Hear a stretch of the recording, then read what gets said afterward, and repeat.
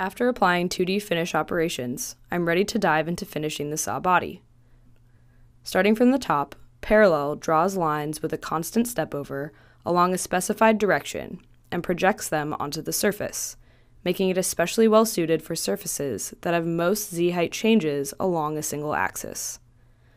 Contour is a waterline toolpath, meaning it is made up of distinct Z-heights with a constant step down, and is most well suited for steep walls. Ramp is similar to Contour in that it's best for steep walls and uses a constant step-down value.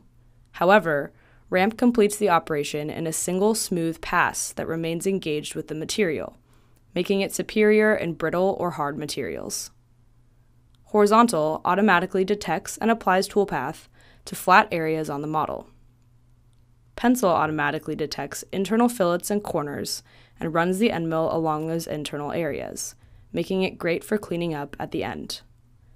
Scallop is a versatile strategy that leaves a constant scallop height behind, leaving a consistent surface finish on most geometry.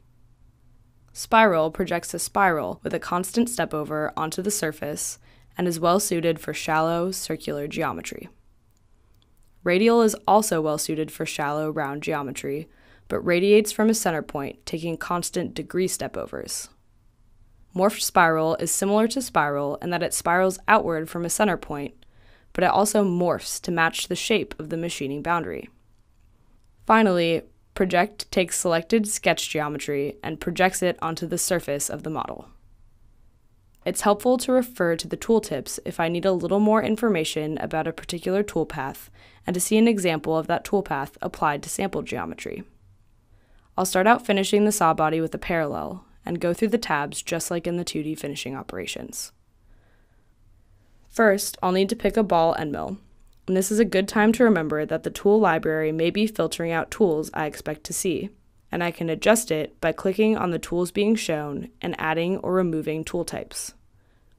At the bottom, I can enable shaft and holder to allow Fusion to detect potential collisions with the shaft, holder, or both within specified clearances. I can choose how Fusion responds to detected collisions from 4 methods. Pull away will move away from the part and then re-engage when it's safe to continue. Trimmed will cut out the problematic parts of the toolpath. Detect tool length will automatically update the current tool to the required length to complete the operation and alert me in a message with the updated length. And fail on collision will simply fail the entire operation if a collision is found. In the Geometry tab, I don't need to select specific geometry, but I will apply Machining Boundary to keep the toolpath contained to the 3D surfaces on the saw body.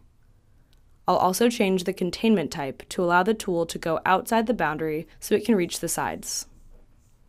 I'll enable Avoid Touch Surfaces to keep the toolpath off selected vertical and horizontal surfaces. Note that I can check the Touch button to have the toolpath touch only the selected surfaces. In passes, I'll first set my step over to something reasonable, like 50 thousandths. Then I can adjust the pass direction of the parallel passes. 0 degrees is the default, and points along the x-axis of my setup. Most of the features on the saw body vary along the y-axis, so I'll change this to 90 degrees. There are still some areas that parallel might not handle well, so I can enable Machine Steep Areas to add passes on those steeper portions. Lastly, in the Linking tab, I'll change the retraction policy to minimum retraction to decrease the length of retract moves. I'll hit OK and see what this parallel looks like.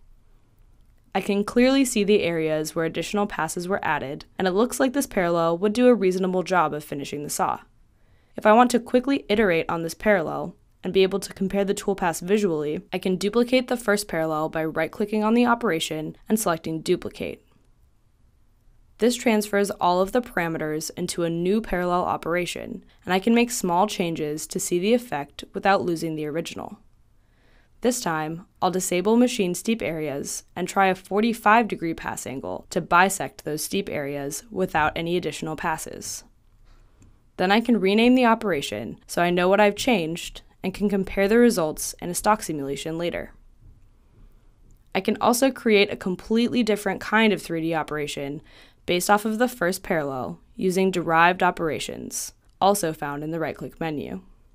Creating a derived operation ports over as many parameters as possible from the existing operation into whatever new operation I select. The only limitation is that I can only create 2D from 2D and 3D from 3D. I'll apply this now to create a different type of toolpath, scallop, from the second parallel operation. I can see in the Tool tab and Geometry tab that the tool, shaft and holder settings, machining boundary, and even avoid surfaces were all preserved. The Passes tab looks fairly different in scallop than it did in parallel, so the only parameter that carried over was the stepover size. I'm okay with all the defaults for the remaining parameters, so I'll hit OK to generate the scallop. It looks good at a first glance, and now I have a third finish option generated quickly without duplicating effort. I can compare these finish passes using stock simulations, covered in the in-depth stock simulation video, and edit the existing operations or create new ones by following the same process of applying the tab principles and using derived operations.